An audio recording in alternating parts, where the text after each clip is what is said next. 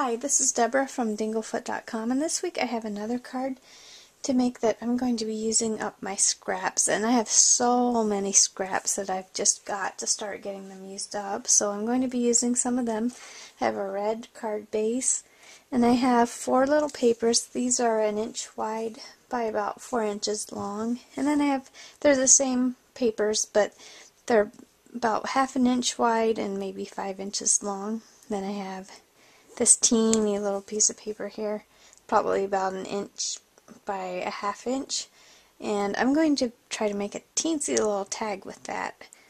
So I have 2 flowers, and I'm going to be putting them together with a metal loop and a little tiny heart brad. So this is going to go through here, through the hole, and then that's going to go through the center of my flower.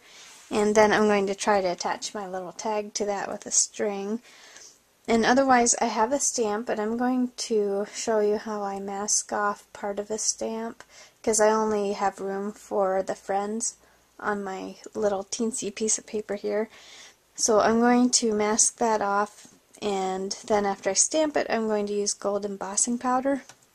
And this needle is just to push a little hole through my tag.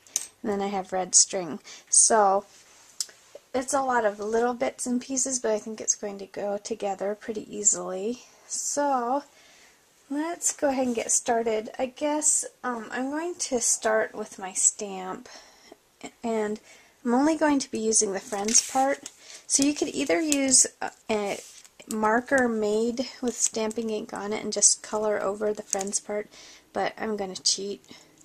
I'm just putting a little bit of Scotch tape on there, just to cover that part. And then I'm going to ink my stamp.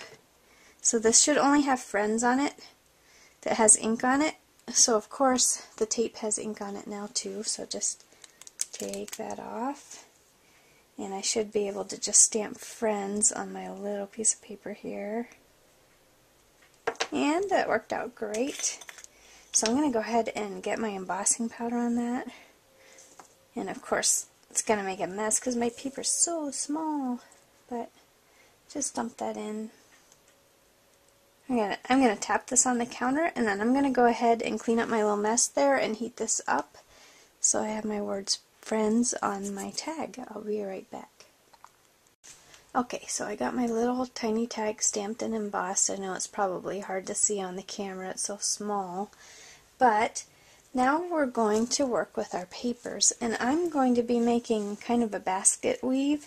So I just laid these papers here, and just pretend you're in grade school again. We're making a little basket. So just go over, under, and we're just going to alternate over and under, and you're going to have to play around with this.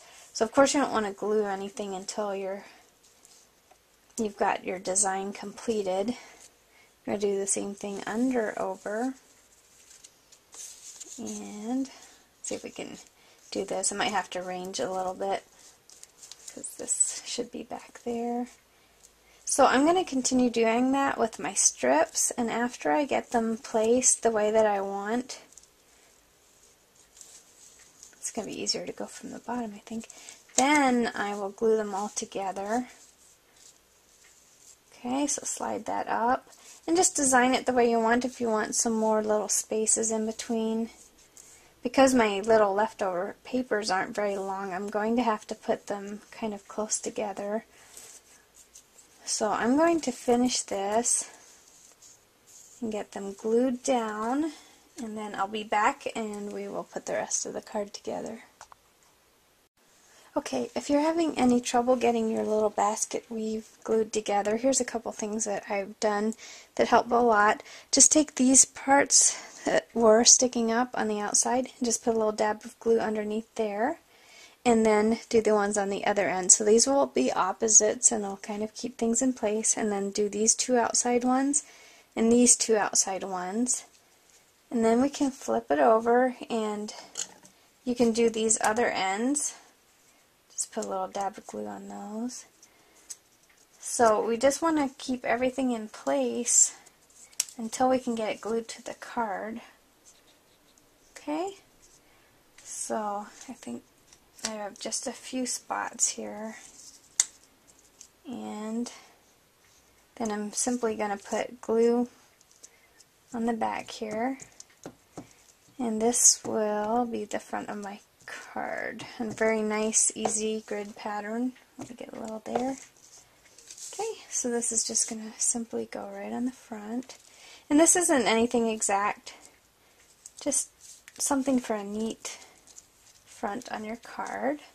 So got that glued on there, and now I'm going to take my flower here, and I have this little loop, so I'm going to put this heart brad right through, and these are brushed gold, so it's not as shiny as regular gold, but just put the little heart brad through, put the prongs out flat on the back, and simply grab glue or a Zot or whatever you want to use, and just place that right on the front of your card.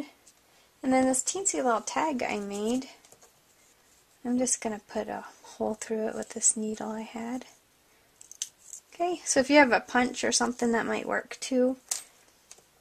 And I'm just going to put a piece of red thread through the hole. See if I can get it through there. This would be really neat too if you have twine or something like that. And I'm just going to tie a knot. Whoop. Before I tie the knot, I better get it through my loop. So we're going to put it right through the loop. And we're just going to tie a little knot. And that will attach the tag to our card. Okay, so I got my little tag tied on there, and I just snipped the little ends of the threads. So there we have it. Cute little basket weave card with a tag. Thanks so much for watching.